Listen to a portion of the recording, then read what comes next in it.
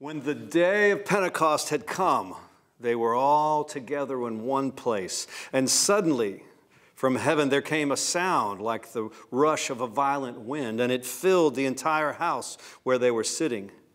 Divided tongues as of fire appeared among them, and a tongue rested on each of them. All of them were filled with the Holy Spirit and began to speak in other languages as the Spirit gave them ability. Good morning, everyone, and welcome to First Christian Church Online. It's great to have you all with us. Don't be afraid to share this service and time of worship with friends and family and other ones.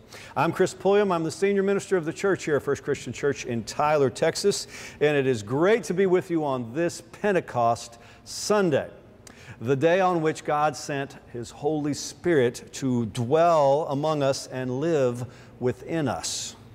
So if the Big C, capital C Church has a birthday, today is it.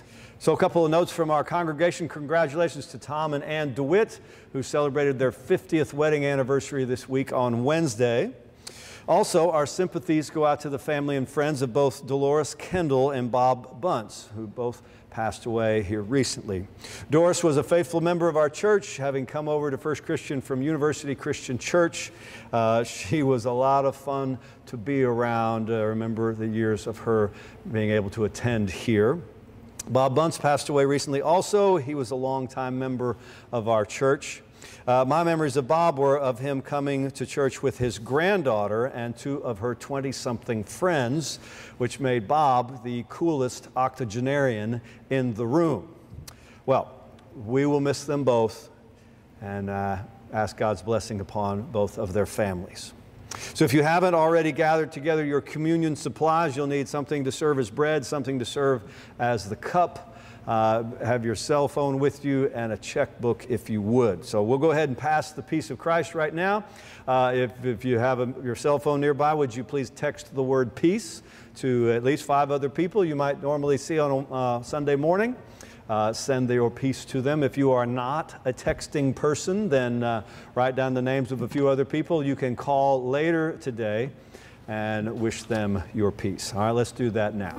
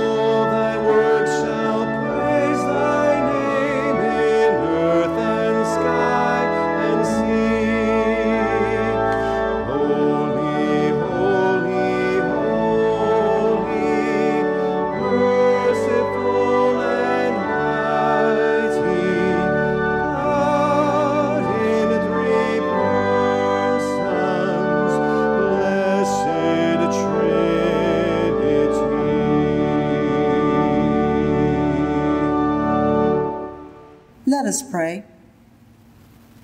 Eternal God, once again you have smiled upon us and allowed us to see another blessed day, and we thank you. We thank you, dear Father, that we can face each day with hope in our hearts because you are in control. We pray that you will comfort those who have lost loved ones, as well as those with broken hearts and broken spirits.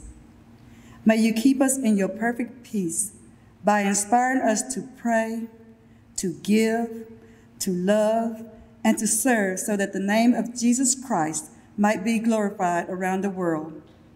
As you walk with us, free us from fear. We place our trust in you.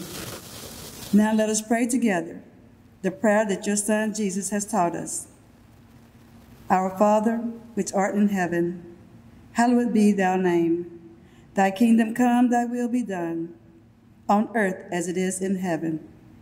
Give us this day our daily bread, and forgive us our trespasses as we forgive those who trespass against us. And lead us not into temptation, but deliver us from evil. For thine is the kingdom, and the power, and the glory forever. Amen.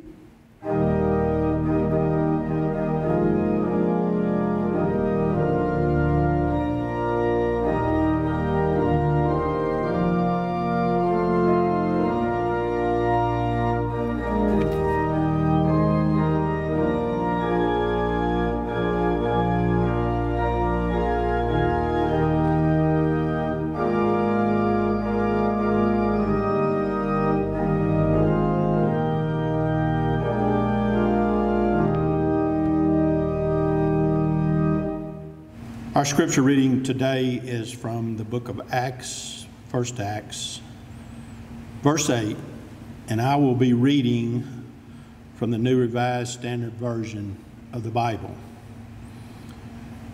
But you will receive power when the Holy Spirit has come upon you, and you will be my witnesses in Jerusalem, in all Judea and Samaria, and to the ends of the earth.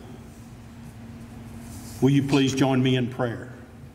Almighty God, if we can think of nothing else to be thankful for, we can be thankful that you want to enter into a conversation with us at any time. We call this prayer, Lord. Lord, let us listen to you and tell you what is on our hearts. Our hearts have been troubled these past months. We have been taken out of our norm. We have not known how to handle these special circumstances, but we do know one thing, that we could always come to you, and for you always love to hear our voices. We thank you for that, and because of Jesus, we can claim a family relationship with you. You are our Father, and we are your children, and today we say thank you. Lord, our life is a series of defining moments. They're strung together by passing of time. These last months have truly been defining moments, and we had to surrender fully to those moments, but you walked with us as our guide, and we are once again moving ahead, Lord. We know we can never bring anything to you that's too hard for you.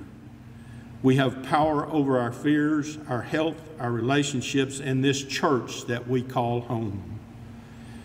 Gathering here today, we remember those who are sick and those who are far away from us.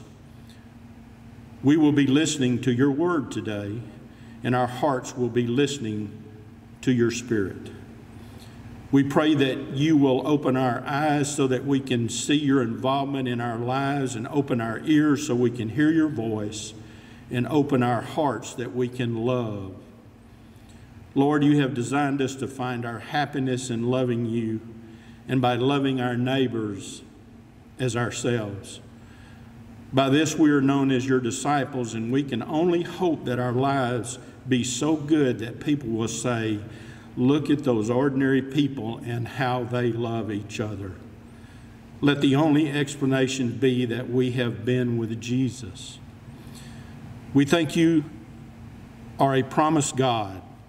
We thank you that you finish what you start, that you who have begun a good work in us and in those we love will never give up. We thank you that you are always waiting for us at the door with open arms, whether at church or work or at home. We say amen now, Lord, but this is not the end of our prayer. Remind us that you will be listening for our voice always. Remind us to talk to you. May you, our most holy God, have a wonderful Sunday, because your family is home now and always will be. Amen.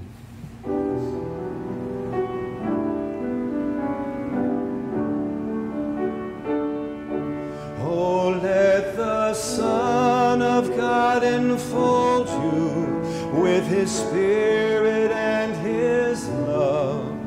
Let him fill your life and satisfy your soul.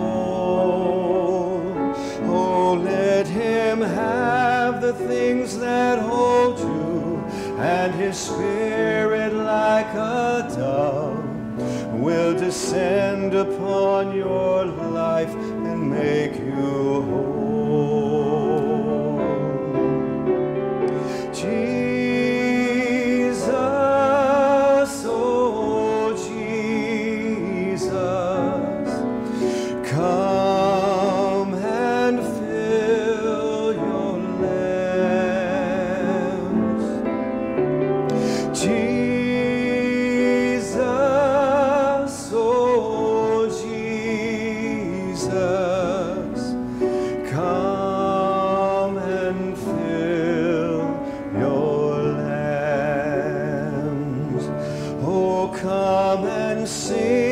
Song of gladness as your hearts are filled with joy.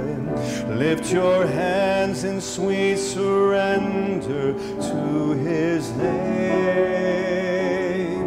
Oh, give him all your tears and sadness. Give him all your years of pain, and you'll enter into life in Jesus' name.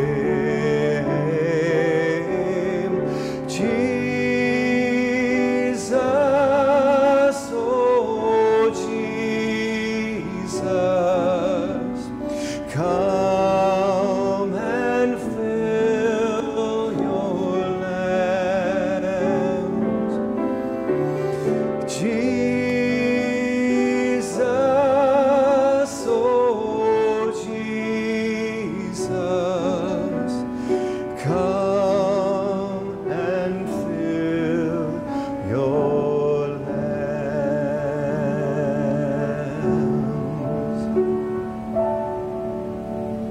Amen. I never really thought of Tyler, Texas as the ends of the earth, but I guess depending on where you start, maybe so. My first visit to First Christian Church in Tyler, Texas happened in the summer of 2007.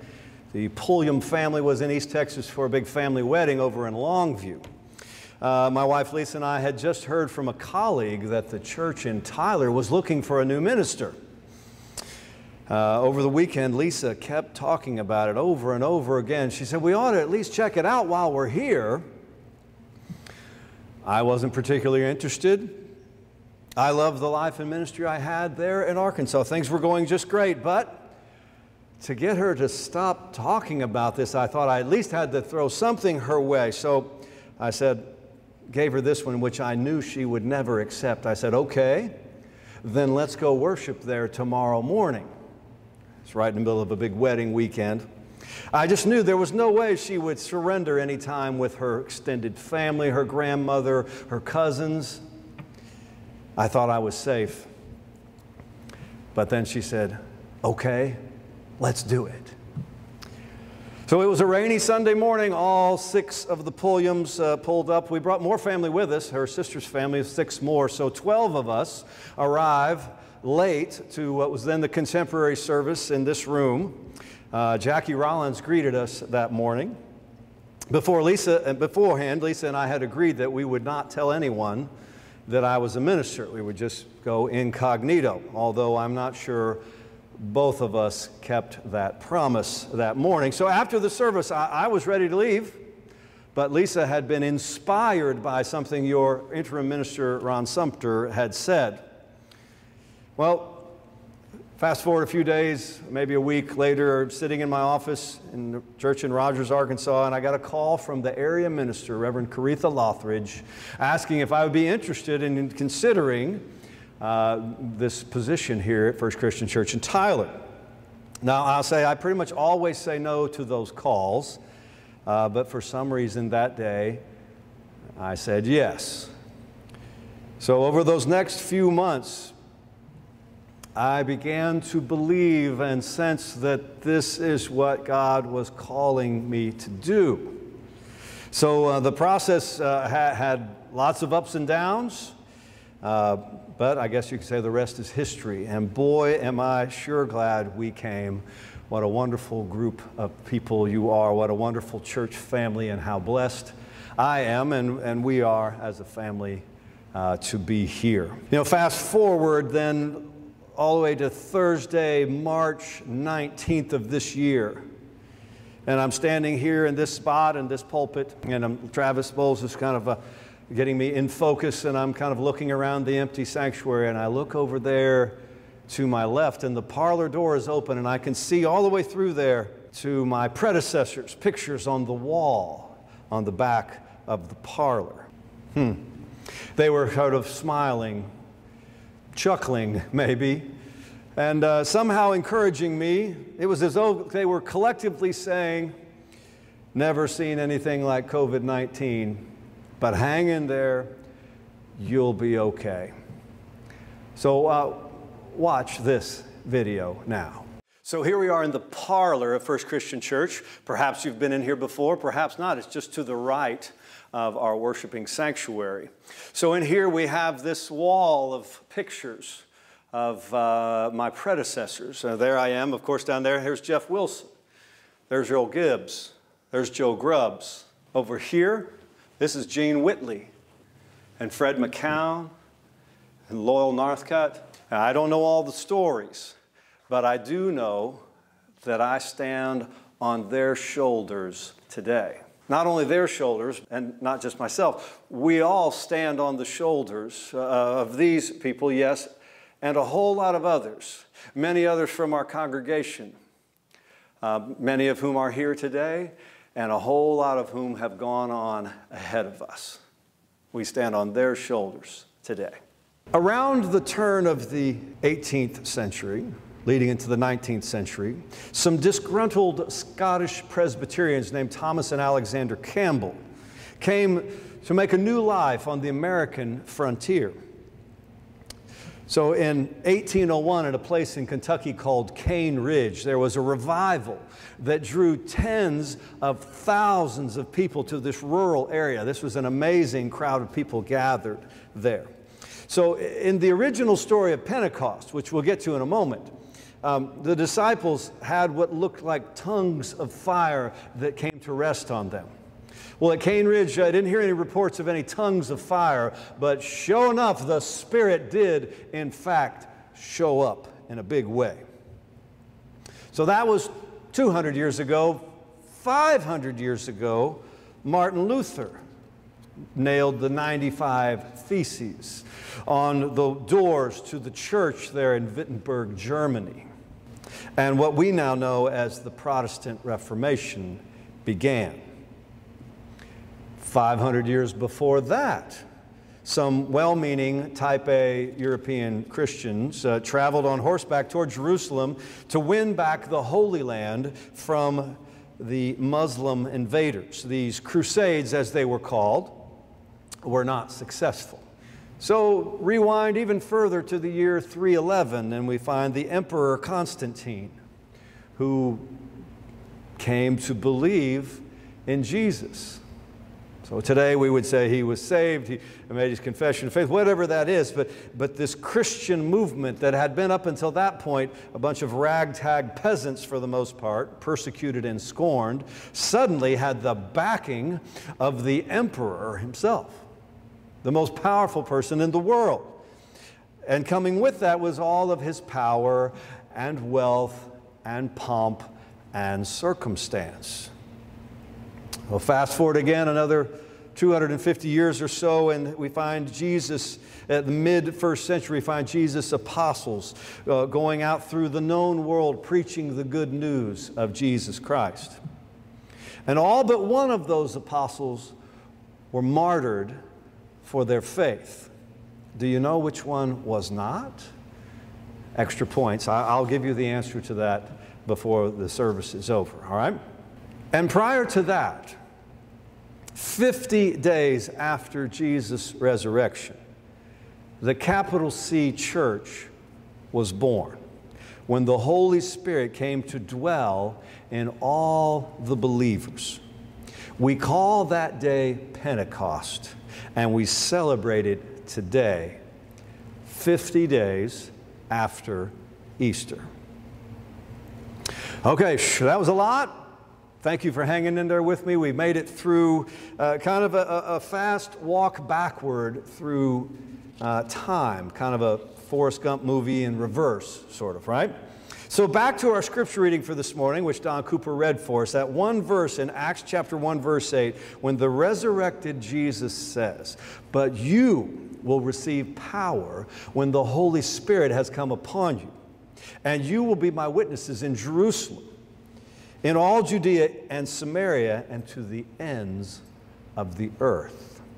So that was my opening line about Tyler maybe being the ends of the earth. So I love this particular verse, this Acts 1:8. And somehow, by walking through time and history backwards to it, somehow, at least in my heart and mind, those words became even stronger, even more powerful, more poignant, if you will. Because if the proof is in the pudding, we can look back and say with complete confidence that Jesus was right. These words of his weren't just empty words he was throwing out, for his people, his followers, did indeed and still are his witnesses in Jerusalem, in all Judea and Samaria, and to the ends of the earth. Well, we and he still need witnesses to go into the jungles, into the far reaches, or to go to the other side of town, or even just next door. One of my mentors from years ago, Roy Key, used to say, he said, "My job as a Christian is to be a witness. I don't have to tell you what to believe. I don't have to tell you how to live. I just can tell you what I have experienced and what I have seen. I have to be a witness." So to begin this morning, I walked us through a few of the major events of the history of the church. And I did so because I have this sense, something tells me that what we are experiencing now, this pandemic, is going to go down in church history as another major event, because ministry may never be the same again. So I got this on your screen there from Tracy Hughes from our congregation. "And just like that, all my preacher friends became televangelists," it says. Old Forrest is right. I never dreamed of being a televangelist, but now my face is all over the internet. I mean, hours and hours of content with my face right there in the middle of it. And just like that, all of my friends, my colleagues, other preacher friends were online. They're being televangelists too. And a whole bunch of you, my church friends, worshiping friends, are worshiping online. Sitting there at home, and it's pretty nice, isn't it? I mean, all in my jammies, with my coffee cup, sitting at the kitchen table or there in the den. 45 minutes, and we're done. Yeah, this is good, isn't it? We're having between 1,000 and 2,000 views of what we're putting online each week.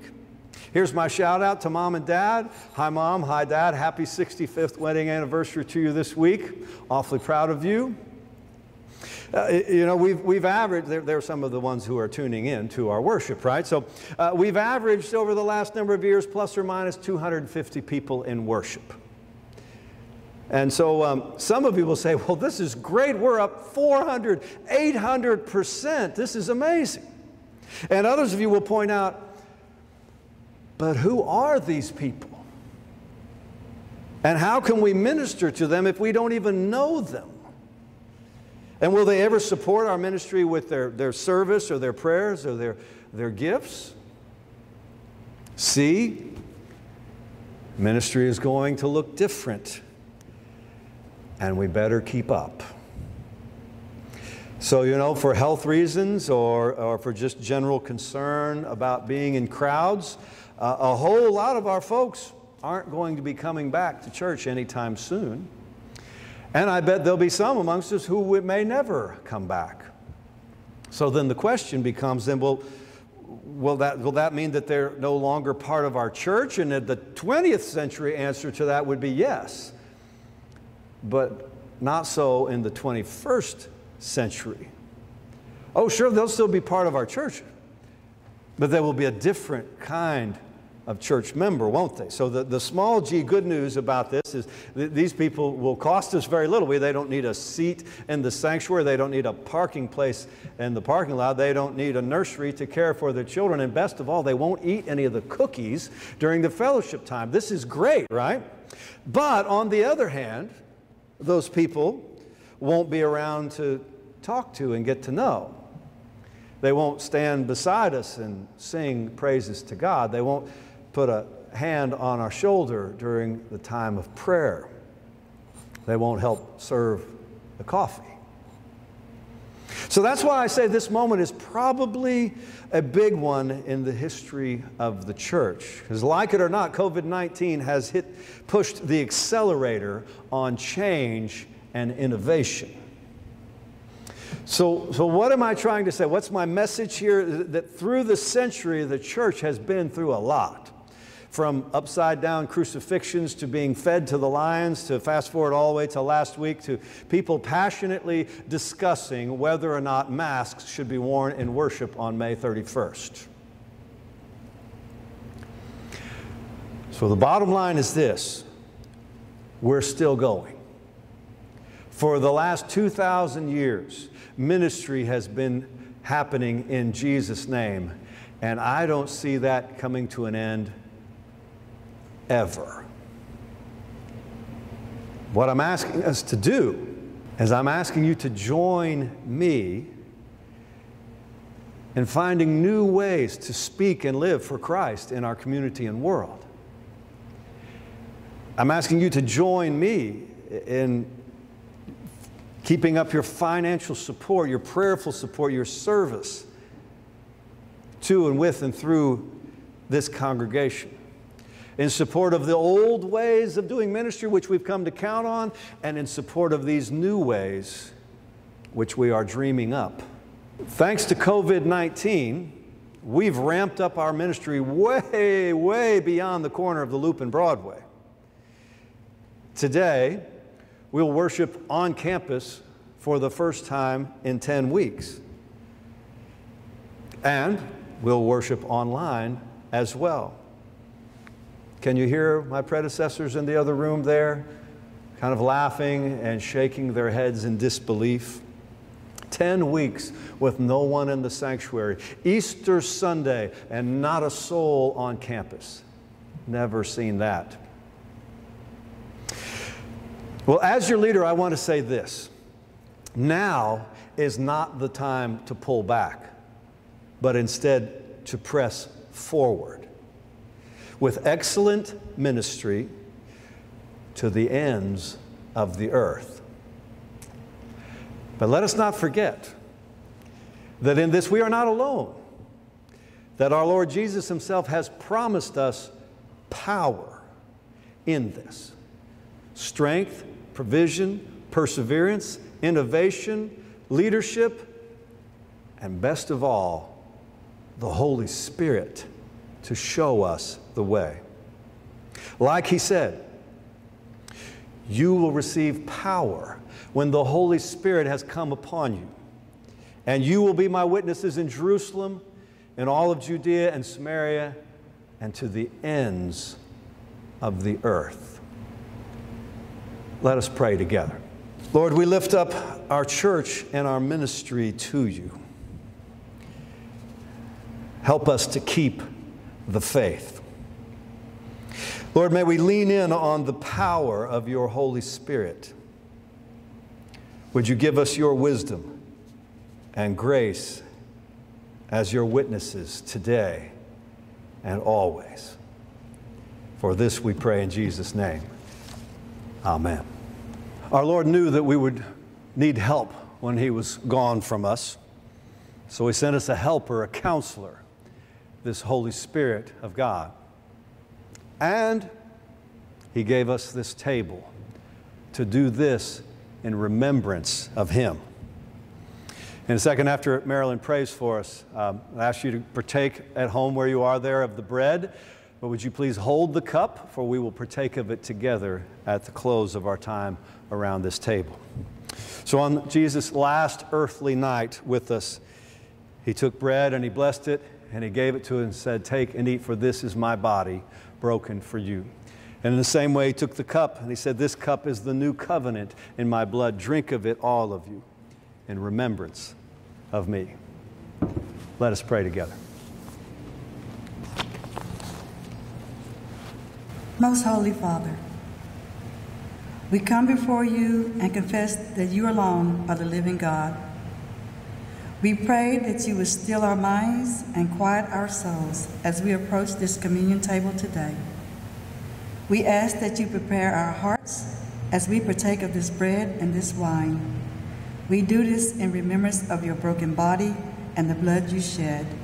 Amen.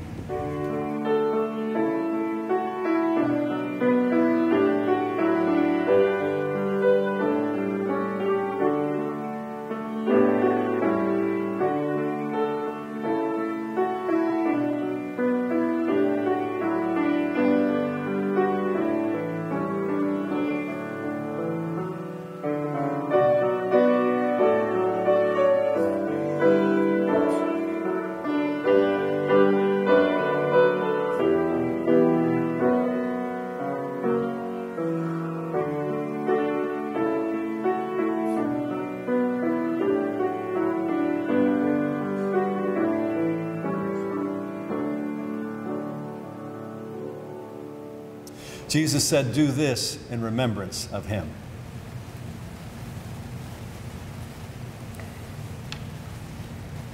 Would you join me now in our affirmation of faith? We believe Jesus is the Christ, the Son of the living God, and accept him as Lord and Savior. Amen.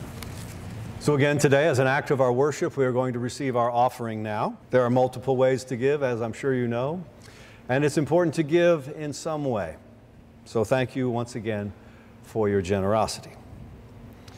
As for our announcements this morning, we are planning to offer both contemporary and traditional worship services next Sunday on campus, and of course online at 9:30. So however that serves you best, please do so. Again, even as we begin to worship again on campus, we'll be continuing our services online. We realize that some of you can't wait to get back, while others of you really can't get back or don't feel safe getting back yet. Both of those options are just fine. We have multiple options for your worshiping pleasure. I'll tell you that our Mother's Day Out summer session continues this week. It's Tuesday, Wednesday, Thursday from 8:30 to 2:30 for ages birth through 6 years of age. Help us spread the word, and if you need information, you can contact Carolyn Wallace and the Mother's Day Out office. By the way, I'll toss this in there, the answer to my trivia question from mid-sermon, which of the apostles was not martyred for his faith? The answer is the Apostle John, who was exiled to the island of Patmos, and from that island, in his old age, he wrote the book of Revelation. So, all right, let's sing Where the Spirit of the Lord Is, and then we'll be dismissed.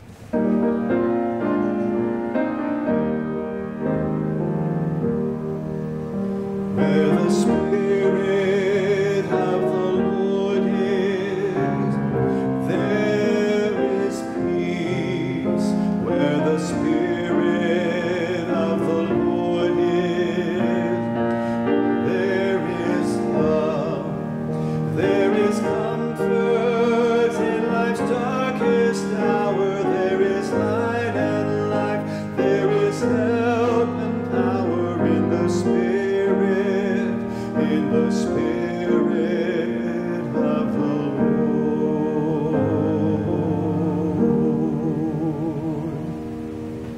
Thank you all for joining us once again today. I invite you to connect with First Christian Church through any of the number of different ways online. We welcome you to do that.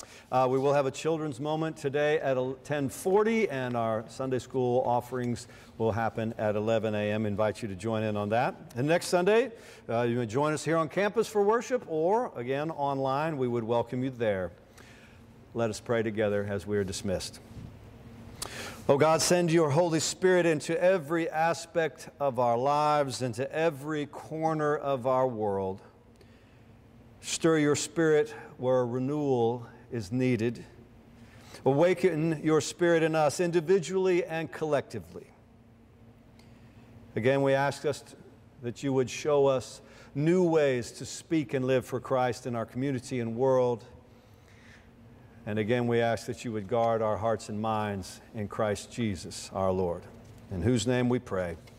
And all God's people said, amen.